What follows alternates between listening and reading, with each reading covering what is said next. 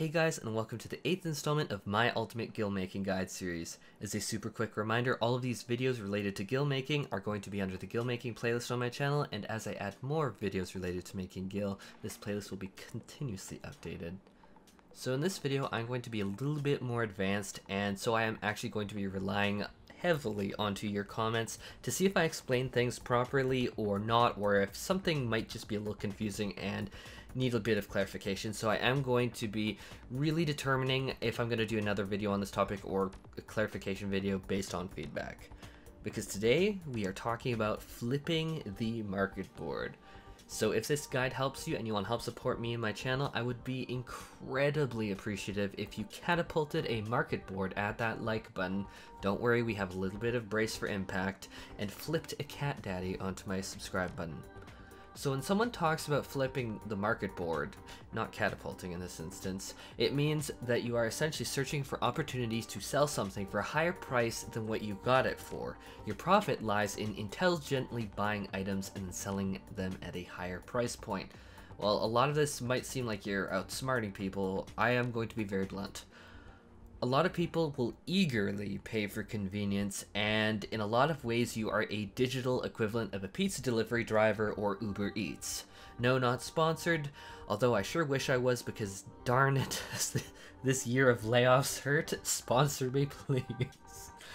But in reality, if you show, or when I show you some of these markets and expose them, it's not that people aren't necessarily aware they exist. It's often all about time and convenience. Although in some cases, like the housing items I'm about to identify, it is going to be more than likely that people have simply flat out forgot that these markets exist, or they have simply chosen to focus their gaze and attention at different markets, which is totally fine, for the record, no shame.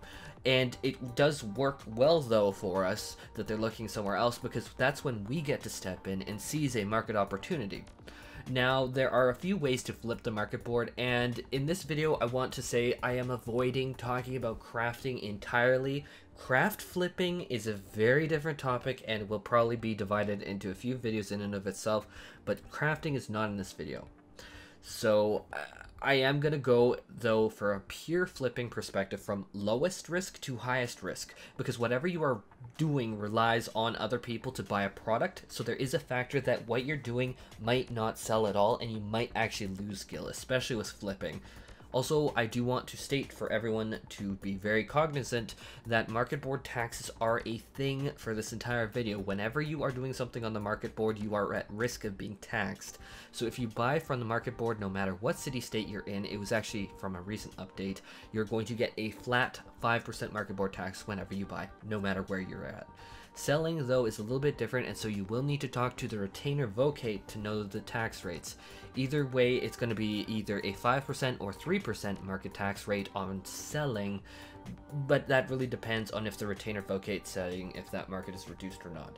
But being blunt, I'd just go in with the expectation of 5% tax to buying, period, 5% tax to selling, period. So say you are looking at a potential profit of buying eggs for 500 gil and then sell them for 540 gil a piece. Technically, if you look at just those numbers, that's going to look at profit. Generally speaking, that's going to work out to your detriment, because the only time that you're, how to say it, you are going to be losing gil. That's the only way to say it. You are going to be hit by a 0.05 multiplier tax, and then when selling it, you're going to also be hit by that 0.05 or 5% for selling it. So that would be a loss of gil for there. Anyhow, I have talked enough about taxes and all this preamble. With all that said, let's start with low-risk markets. This is involving buying items from NPCs and selling them on the market board for sometimes a very significant gil premium. A good resource to check out what NPCs sell what is always going to be Garland Tools database, and I strongly recommend this resource to be used when you are trying to investigate who sells what and where, especially because I could not hope to possibly cover every single item from every NPC in this video. So just go through the various NPC stores on Garland Tools and see what's unique for them, because good chance if it's unique, someone's going to pay a convenience fee. So in my last videos in my series, I was talking about deluxe garden plots and cracker root seeds. So looking these up on the market board, which I warned you about already, you can see that there is a decent net profit for this already on Gilgamesh. Convenience pays. I'd recommend everyone to look at what other seed types or housing items can be purchased from that housing NPC or other housing NPCs and see what else can be flipped. Other markets that can be lucrative for items come from beast tribes such as the bomb ash can be bought from kobold vendors for 82 gil a piece, and right now on Gilgamesh they're going for roughly 240 gil a piece. So or from that same kobold vendor you can buy blue land trap leaves for 128 gil, and on Gilgamesh they are going for 120 gil a piece. Whoa, oh my. Beast tribes are absolutely profitable, and I would look at these vendors for sure if you have them. Convenience pays, absolutely there. Starter weapons would be another good low-risk market that can be bought from NPCs and then placed on the market board for potentially significant profit, such as right now there are no astrologian weapons for level 30 astrologians, so brand new astrologians. Say someone just unlocked an astrologian and then they threw out the weapon just to make space because they're like, I'm never going to play astrologian, this is garbage, and then they go back to level it. Yeah, that is a very common situation that I am told about a lot. So basically a lot of people don't want to hunt down specific item level NPC gear, and so this also does expand even to shadowbringers levels, because there are NPCs in shadowbringers that are selling specific item level items, and it can be profitable, but check the market of course before to buy those items and then flip them on the market board. And so this isn't just level 30 items, this goes all the way up until 80. Check out your NPCs and see what you can flip. Now I want to talk about what I'd call medium risk markets. These involve a few different techniques but revolve around the notion that you're willing to part with a larger amount of gil to buy items from player to player to try and sell at a higher price. So it's the exact same idea.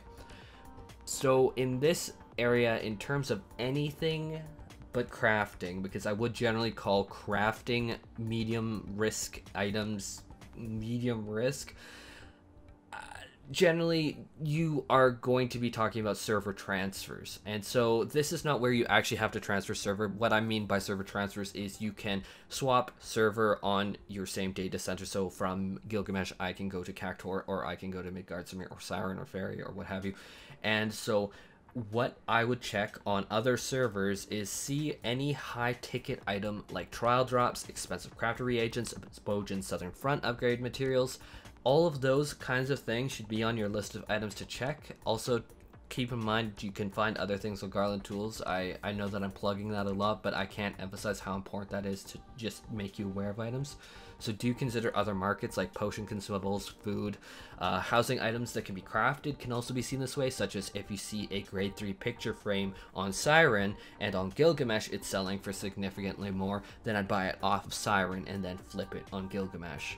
So you can make quite a lot of profit just from flipping items though. But I have said that I'm not going to get into crafter stuff and crafter flipping in here, so I'm moving right on from this medium risk. Now I want to talk about high risk markets, and these are going to yield sometimes the best reward for your gil in my experience, or become a very massive pain in the backside to say the least. So here we're talking about special glamour pieces, we're talking about special housings, we're talking about materia and potential crafter reagents, and patch 5.4 is coming out fairly soon, and that means that there are new crafted combat gears, a new raid tier, and an influx of more players, veteran or new, coming to the game. So let's start with 5.4 for crafters. This means that crafters on patch day are scrambling to get all of the materials that they need so that they can be on the market board within the first hour, if at all possible, since for them, that first day or so is a massive, massive gil making window. I cannot emphasize how big the profits are from this. And yes, that is going to be its own video. But this means that you need to do your best as someone looking for profit from their crafting machine by feeding them resources, just from a flipping standpoint, without going into the crafting yourself. You can profit a lot by feeding their crafting machine. So as a rundown for newer players, the items that crafters will be looking to maximize on 5.4 are going to be temporary potions that are called tinctures, longer duration foods, any weapon, shield, piece of armor, cloth, leather, plate sets, everything. My recommendation is to look at what we currently need for tinctures or other crafted items and try and find a pattern. Again, though, just to be super clear, this is high risk because only the developers will know before the patch drops what is actually needed. Invest carefully. So 5.4 for raiders, though, is that they want to buy crafted gear that we talked about in mass. Okay, so that's nice. But materia flipping is one of the most lucrative markets that raiders buy absolute tons of. So every piece of gear that you can equip needs to be replaced by newly crafted gear and then pentamelded, so 5 materia, for raiders that are trying to push the first week content as effectively as they can. That means that every single piece of gear needs at least 2 maximum grade 8 materia and then 3 of the other materia types. But of course, everyone's mileage might vary and they might decide to meld differently. But what happens is that with materia melding, it's very expensive and it can often fail when you're trying to socket or over meld materia. I do have a guide on materia melding on my channel, so if anyone wants more detail and domain knowledge on that, please check that video out. But when it comes to raiders, as someone who has pentamelded many gear sets in the past, I'm going to be honest, this materia market spikes up every even numbered patch through the roof. Like these plus 20 materia for crit, they are going to inflate in price most likely. Again, I cannot guarantee you that. I do not have a crystal ball, but what supply and demand normally dictates is that slamming 5 million gil into this market is very risky, but it does generally have a pretty good chance of turning a massive profit. So let's talk about other high risk purchases though.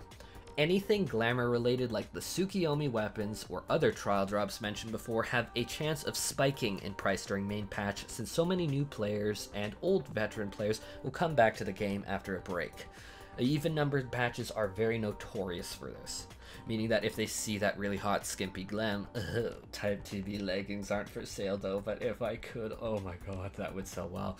But there is a good chance that they'll finally buy that skimpy glam, since demand increases and supply probably has mellowed out by then and crafters are looking elsewhere, the price should spike.